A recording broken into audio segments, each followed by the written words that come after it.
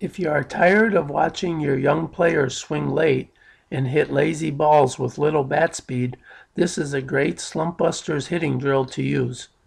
Many youth ball players have long arm swings and never get the forearm strength to get the ball to jump off their bat, nor a compact swing to be able to wait for pitches. This slump busters hitting drill forces batters to use their hands and forearms and develops a compact baseball swing. For this drill, batters grab the bat first before pinching the upper rear portion of a loose-fitting shirt with their top hand thumb and forefinger.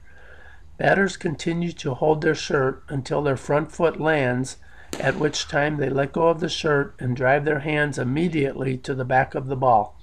In this manner, players must use their hands and forearms to generate the bat speed and prevent a long arm swing, as they should not take the bat any further back before swinging. This slump busters hitting drill prevents a locked out front arm, which creates the long arm action and less hands and forearms use. Young hitters will have difficulty swinging from this spot or generating bat speed with this drill initially, which is the reason for the drill.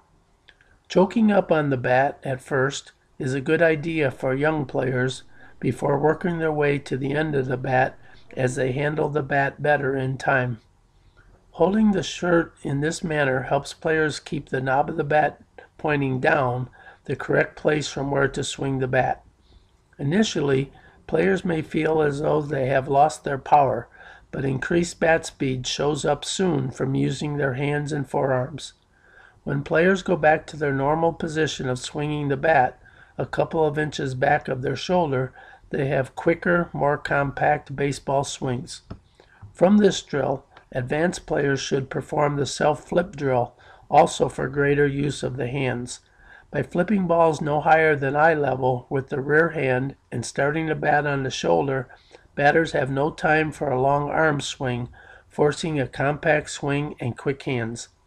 Hope to see you at my baseball coaching instruction website at www.baseballcoachingtips.net.